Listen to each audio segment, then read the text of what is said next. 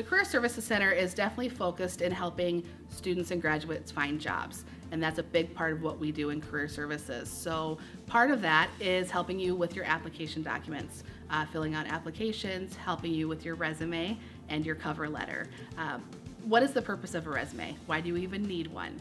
The purpose of them is to have an employer see what your skills and abilities are to see if they want to call you for the interview.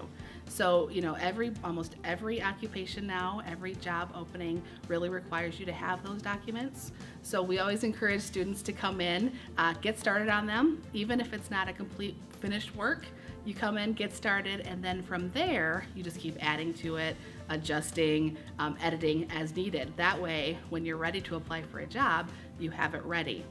Here in the Career Services Center, we do have different resources. We have a great resume guide and packet to help you get started and helping with formatting. We have a bank of computers in the center, so you're always welcome to come in and utilize the computers for your job search, for putting together your resume.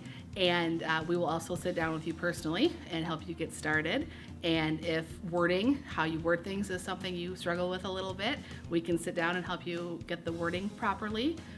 We can basically make the best version of you on that piece of paper to be able to apply for positions and let those employers know that you are qualified and willing to do the job.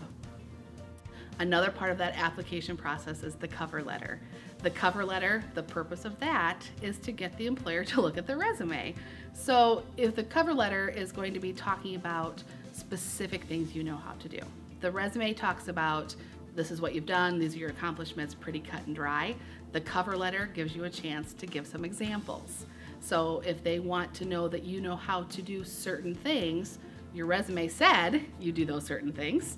The cover letter lets you go into detail about them to kind of paint more of a picture of that. Again, we have resources to help you get started on that, but it's a very good idea to have both things going before you graduate so you have them and you're ready to go, and that's one less thing that you have to worry about so you can focus on your studies and getting that degree that you're looking for.